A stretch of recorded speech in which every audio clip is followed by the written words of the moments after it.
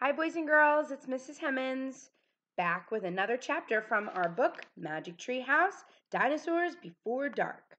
Now, the last time we met in chapter 2, remember, Jack and Annie, our main characters, were at the top of the tree house that was filled with books. When all of a sudden the wind started blowing, the tree house was spinning, and they realized that when they opened their eyes, they were still in a treehouse, but it was very different. They also met a dinosaur last chapter, and the dinosaur was a pterodon, a flying dinosaur. So let's see what's going to happen in chapter 3. It is called Where is Here?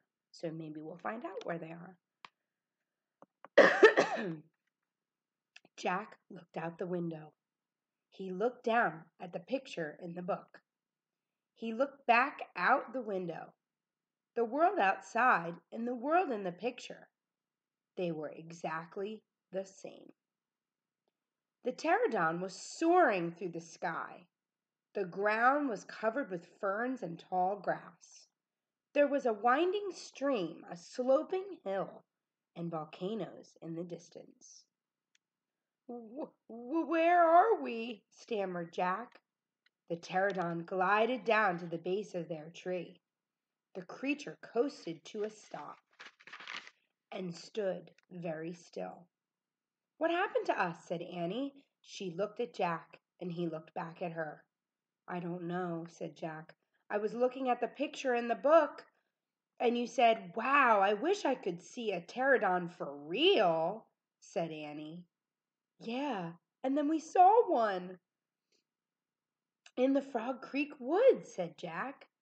"Yeah, and then the wind got loud and the treehouse started spinning," said Annie. "And then we landed here," said Jack. "We landed here," said Annie. "So that means," said Jack. "So that means what?" said Annie. "Nothing," said Jack, and he shook his head. "None of this can be real." Annie looked out the window again. "But he's real," she said. "He's very real." Jack looked out the window again. The pterodon was standing at the base of the oak tree, like a guard. His giant wings were spread out on either side of him. "Hi," said Annie. "Shh," said Jack. "We're not supposed to be here." "But where is here?" said Annie. "I don't know," said Jack. "Hi," Annie yelled again at the creature. The pterodon looked up at them. "Where is here?" Annie called down. "You're nuts. Pterodons can't talk," said Jack. "But maybe the book could tell us." Jack looked down at the book. He read the words under the picture. "This flying reptile lived in the Cretaceous period. It vanished 65 million years ago. That's the time when dinosaurs roamed the planet. Now, we all know that dinosaurs now are, vocab word, extinct. Very good. Dinosaurs are extinct. That means they're dead and they're not coming back. No, that's impossible. They couldn't have landed in a time 65 million years ago. Jack, said Annie, he's nice. Nice? Yeah, I can tell. Let's go down and talk to him. Talk to him? Annie started down the rope ladder. Hey, shouted Jack, but Annie kept going. Are you crazy? Jack called.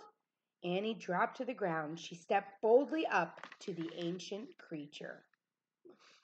I wonder what she's going to say, and I wonder how he's going to react to see an actual human.